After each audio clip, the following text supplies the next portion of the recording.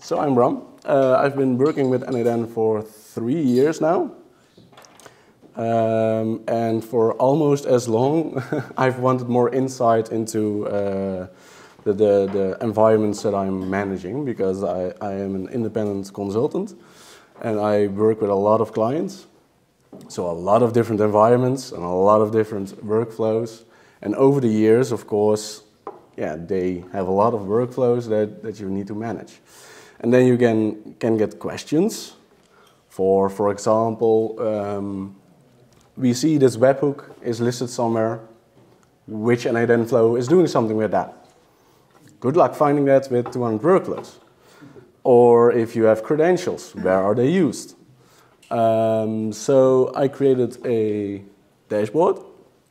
We sync all the data from n8n.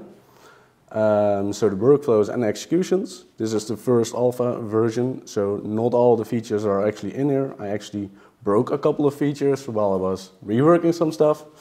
If you're a developer, you know how that goes. So this is what there is now. This thing has 2 environments in it already at this moment. So it's my own environment that I use for all kinds of things, mostly community support, where I just create a workflow and do something so I can help someone. That's why they are all called my workflow.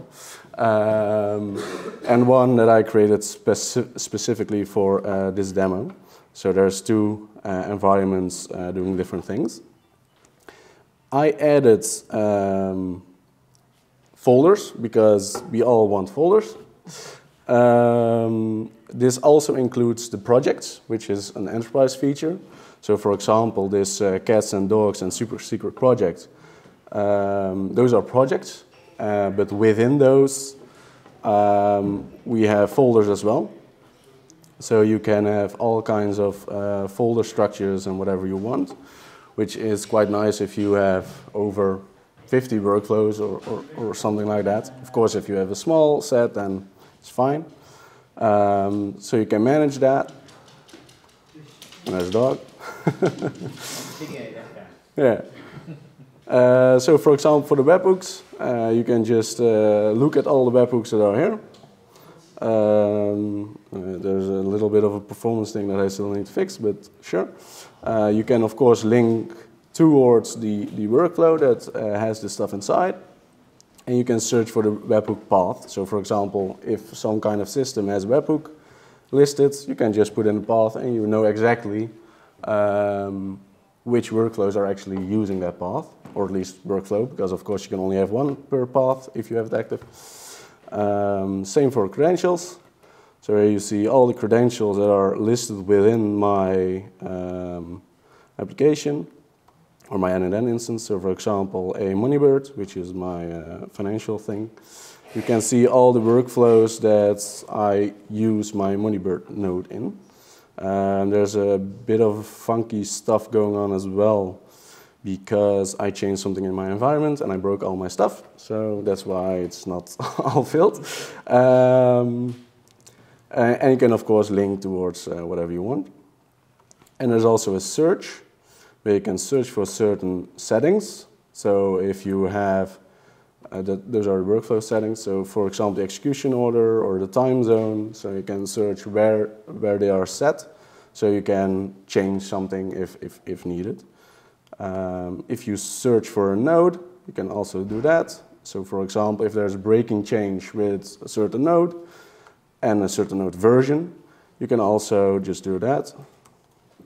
So for example, in MySQL, so you know there's a breaking change in 2.1 and you need to update or whatever, then you can just search them and find them. Of course, I don't have any of version 2.1. There we go. So there's a couple of flows with that. And Bram, if you search, it searches across all your instances? Yes. Here you have the option to include all folders, which is also the instances. So a folder is actually also an instance, or an instance is also a folder. So you could all folders or not. This thing doesn't actually work at the moment, but it needs to be implemented. And also include filters that are on the bottom left here. There's more to come, of course. This is something I broke, and yeah, there's only one filter left. So those kinds of things you can all put together. And of course, you can also just search for all versions. And then you see all the workflows with that node, which can be quite handy. Also, if you are searching for a certain node parameter, you can just search for that. I had a question of a client of mine where they asked, like, we are receiving an email from n8n because there was the n8n line under the email, but they had no idea which workflow of the 230 workflows was sending that. Good luck finding that. At that point, I did have the node function to search for a node, so I could at least search for the workflows with that node and find like 20 workflows where I could just search. But that also gave me the idea to just search for all the parameters. So all the parameters are in here, and you can search them all. You will also get a list of the parameters that are actually used, and then of course the value, which is quite handy, of course. And also a nice thing is the executions. This is not fully fledged yet, because I broke some stuff, of course, because I do. But this does help you with finding out what's going on. So this is over time, so each day what is going on. So also if you are successful, then you see that there's a lot of things. Of course, the successful ones aren't that very useful. So you go for the failed, and then you see how many there are failing, and also per workflow. Of course, we're also going to add the time and duration of a workflow. One of the things I also have from experience is that there is a webhook or a trigger node running, which is fired every, what is it, minute or whatever, or whenever something changes. So then there is a long list of executions, but there is a filter within that workflow that if something is the case, then the workflow is actually executed. So then you are searching in the list of executions where they are all like 0.1 second, but there's one that's 10 seconds, and you want that. You can also search for that. So you can just search for the duration limit. In this case, there's only one workflow that actually has any in it. Of course, this data is just demo data and stuff, so there's not actually anything useful going on. So big bar of 187, that's quite a lot, but that's because of the demo. But it's easy just to find which workflows those are, and you can then just link to the workflow that you're looking for. Also with the date range and stuff like that. And of course, a lot more to come, like the dashboard. It's grayed out now because I've not started working on it yet. But then you get one overview of all your instances to know where you have to take action. For example, if stuff is failing or something takes more time than on average, I can put all that stuff in the dashboard, and then you can act on that, and you have one place to look at that. And especially for me as a consultant for a lot of different clients, it's nice to have all that in one dashboard, and then yeah, you only need one place to look, which is quite handy. Of course, I made it for myself, and of course you can also use it. It is actually already live on Docker Hub. So you can install it. The documentation is not really there. There's a little description on how to do it. It will run for the rest of the year. There is going to be some kind of pricing on it. Not sure yet, but the rest of the year you can just use it, whatever you want. And then, yeah. Are there any questions? Oh dear. Yeah. All right. Yeah, so one of the things I was wondering about is, like, and sort of get that from your last sentence, like, are you planning to offer it as a SaaS or anything like that? That's a good question. It's not going to be a SaaS offering. It's going to be self-hosted, because I think that a lot of people also use n8n because they can self-host, and then it makes no sense to offer it as a SaaS. So it's all self-hosted. It's in 2 Docker images, one for the sync and one for the actual application.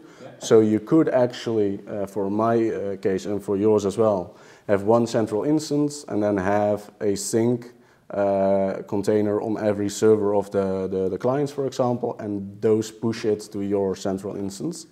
So security-wise, flexibility-wise, that's all a lot easier to manage. That's also why I split them out, of course.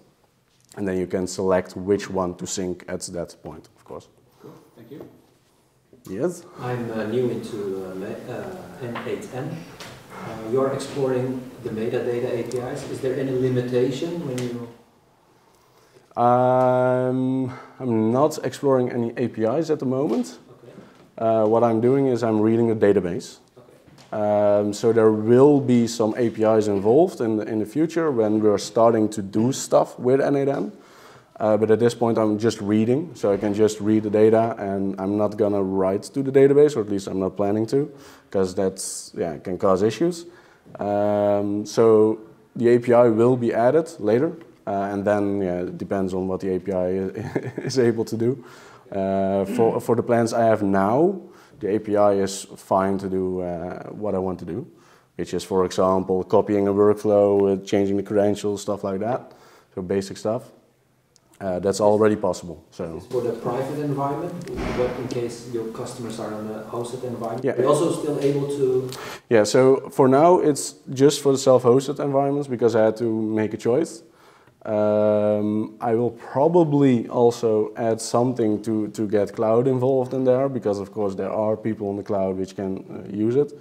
What I see with my clients is that they are all self-hosted, also because I manage their self-hosted servers. So bit of my own fault. But yeah, at some point there will also be just the extraction with just the APIs and stuff like that for Are cloud. you also able to make an interface between different private clouds of n8n? Or is it just one instance, one environment where you're retrieving all the data? No. This you can put as many environments in there as you want. I did not show it, but here you have it. So there's 2 environments in here right now. This, of course, is not the prettiest screen like all the other stuff. But there's 2 environments. You can just add the environments as you want. And the sync image can be put on the server that you're extracting the data from. So you can make that separate as well. Any other questions? Where can people find it? Yeah, here.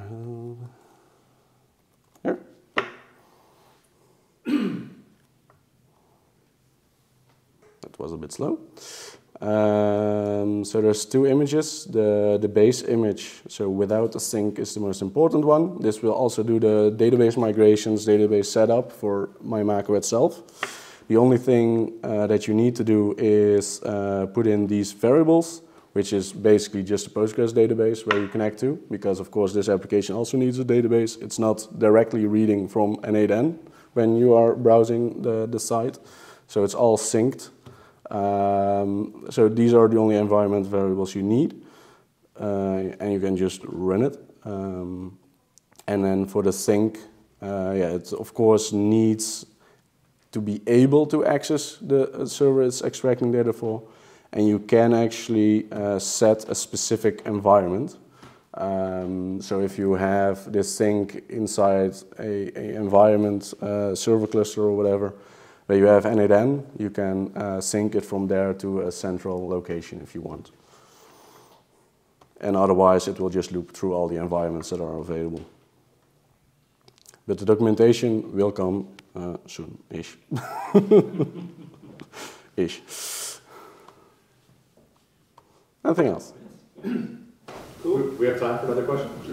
That's a question for what? Yeah, we can do one more. Yeah, I think you answered a bunch of them here, but it sounds like, and I'm new to n8n, so I don't understand the architecture or how it's set up. It sounds like n8n uses a database to store the workflow designs and running instances and all the runtime data, everything, and you're just reading that. Yeah.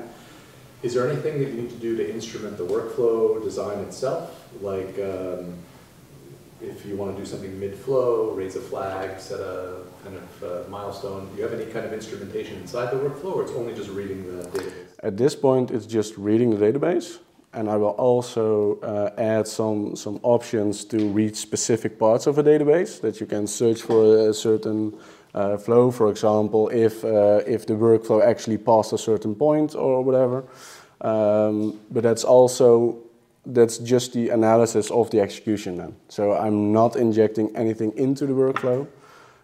There will be some workflow modification options in the future at some point, but that's mostly to go from dev to prod or something like that. So you can easily move between stuff.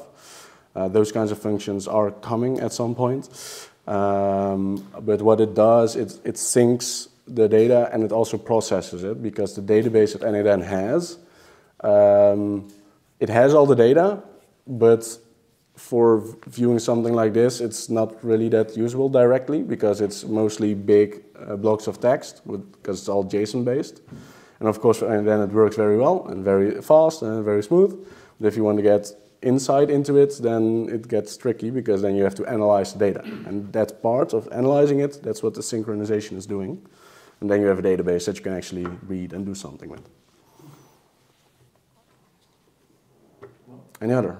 All right, we had one. For more questions, let's do it afterwards, so we can move on now. Perfect. Thanks, Bram.